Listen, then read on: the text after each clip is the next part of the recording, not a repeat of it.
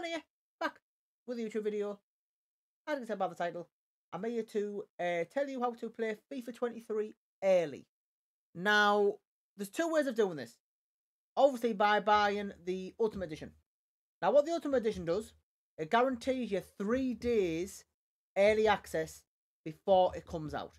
So, if you buy the Ultimate Edition, you'll be able to play this 3 days early before it comes out. This edition comes out on the 27th, I think it does, and the other one comes out the 30th or the 31st.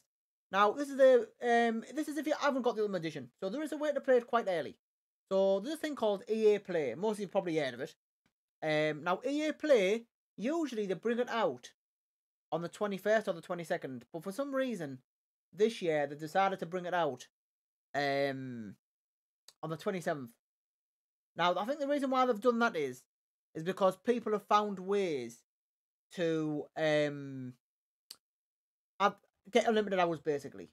And also, as well, it messes up the transfer market when you think about it. So it is smart from EA from doing that.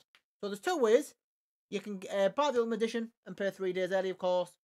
Or you can get EA Play and play it on the 27th for 10 hours. It's only 10 hours, though. So that's how we do it, guys. That's how you play FIFA 23 early. Well, 3 days early, should I say. Get the Ultimate Edition or get EA Play. Now, EA Play, it's included with Xbox Game Pass Ultimate. So if you've got Xbox Game Pass Ultimate, you get EA Play for free as well. And you should be able to download a 10-hour trial on the 27th of September. So thank you for watching, guys. If you liked the video, if it helped, of course, please give the video a like. Don't forget, if you're new, please subscribe.